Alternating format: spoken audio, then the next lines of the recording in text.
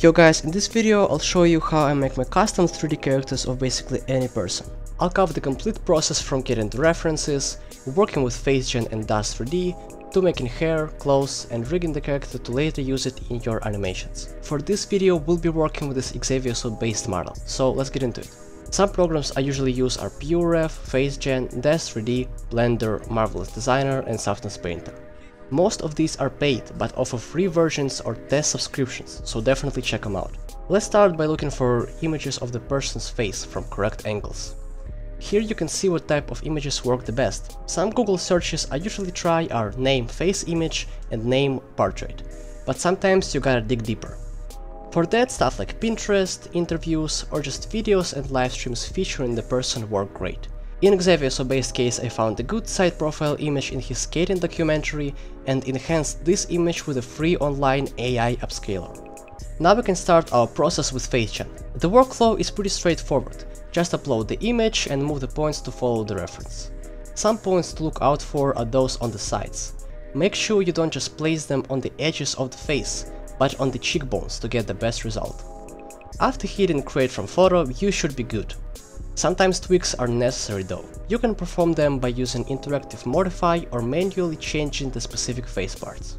After you are done, go to File, Export, set the name, which Genesis version you wanna later use in Dust 3D, and your Dust library redirection.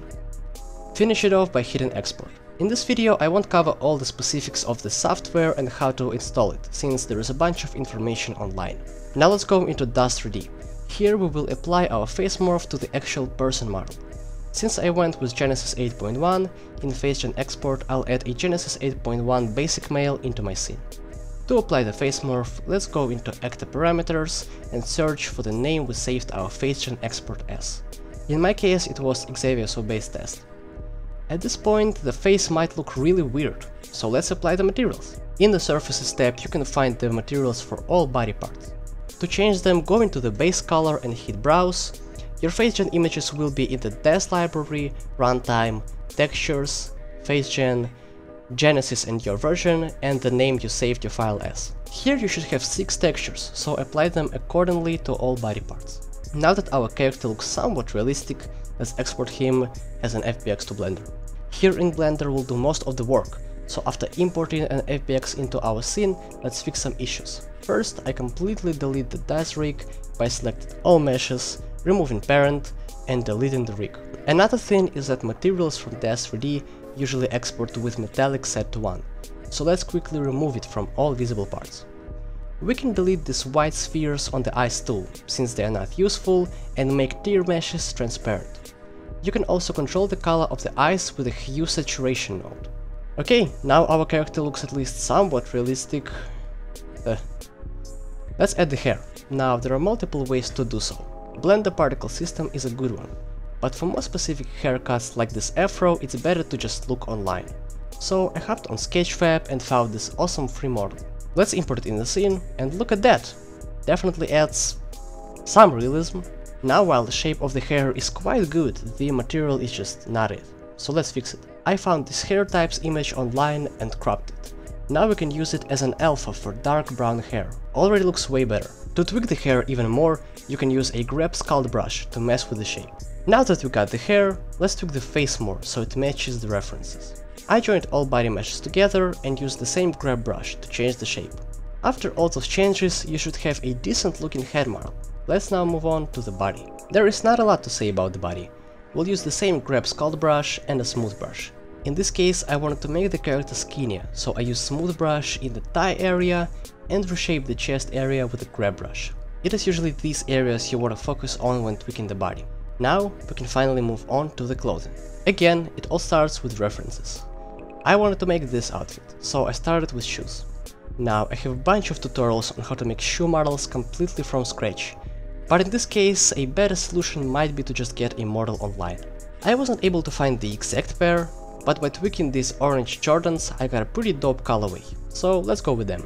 Now I won't go too in depth on how I created the clothing, because I have some full tutorials on my channel. I'll link everything in the description. But I used Marvelous Designer to make the model and texture the outfit in Substance Painter.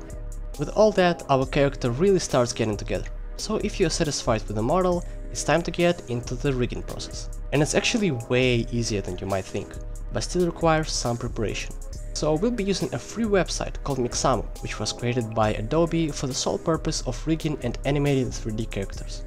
The only problem is that you can't have materials with roughness image inputs. So let's make a new Blender file, call it for rig, and remove all the materials that have roughness images in them. In my case, those are the shoes, hair, and outfit. Now we can finally export our character as an FBX. Upload this file to the Mixamo website, position the points according to the reference, and get a fully rigged character. After importing the rigged file into Blender, you might run into a strange rotation issue. As you can see, my character rotates when I switch to rest position. This should not be happening. An easy fix to it is deleting the keyframes in your rig, applying pose, clear transform all, rotating the rig 90 degrees, and applying all transforms to it. As you can see, some materials got worked up too.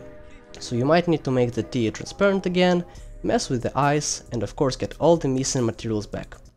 A quick way to do so is by selecting Append in the file menu, locating your original character Blender file, selecting the missing textures from there and applying them to the rigged character.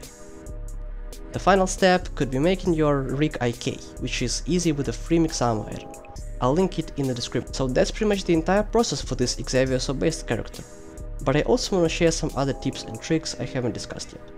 For tattoos, I usually use After Effects by just overlaying PNG images over the base color texture. To get more body morphs for Dash 3D, I use probably not the most ethical way. Anyway, the site is called Render State, but only use it at your own risk. It's better to just support a person who made the morph than deal with viruses later. Really wanna hear what you guys have to say about the video, and yeah, go make your cool ass characters. Peace!